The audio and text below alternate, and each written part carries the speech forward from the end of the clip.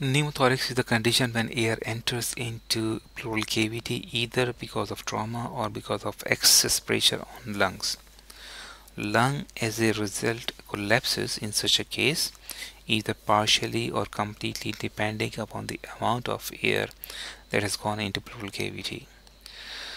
So how it is diagnosed on a chest x-ray? Remember in one of the previous videos we discussed that vascular markings should be visible on a normal chest x-ray. So we're talking about these blood vessels, these white ones, or opaque lines as we call them. They're tapering off and then branching off, and they're going through the lung parenchyma on both sides. So that's how a normal chest x-ray should look like. Well, in case of pneumothorax, you would not be able to see these vascular markings as in this x-ray. So this is a normal left lung, and you can see vascular markings going through the lung parenchyma, versus on right hand side this is a black area and you cannot see any vessel going through this area, and that's how you diagnose a pneumothorax.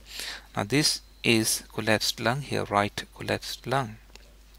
So only one lung is functional at this point in time for this patient.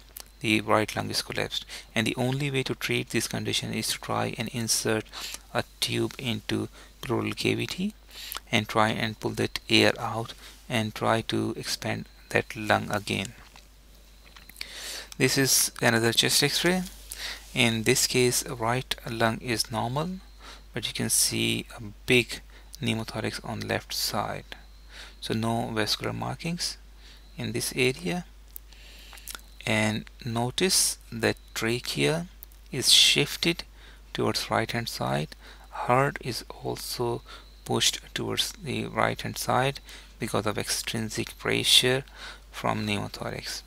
This is an axial slice taken through chest with the help of a CT scan machine. This is the anterior side of the patient or front side of the patient. This is the posterior side or back side of the patient.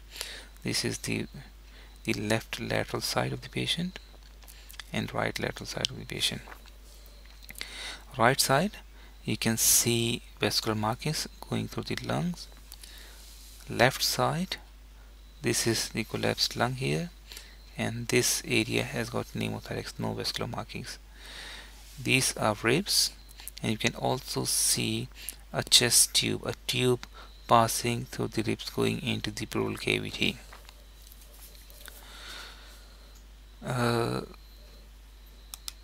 The lecture is prepared for www.academyofprofessionals.com. All of the x-rays have been copied from wikipedia.org. Thank you very much to the individual or organizations who have uploaded the images. Thank you very much.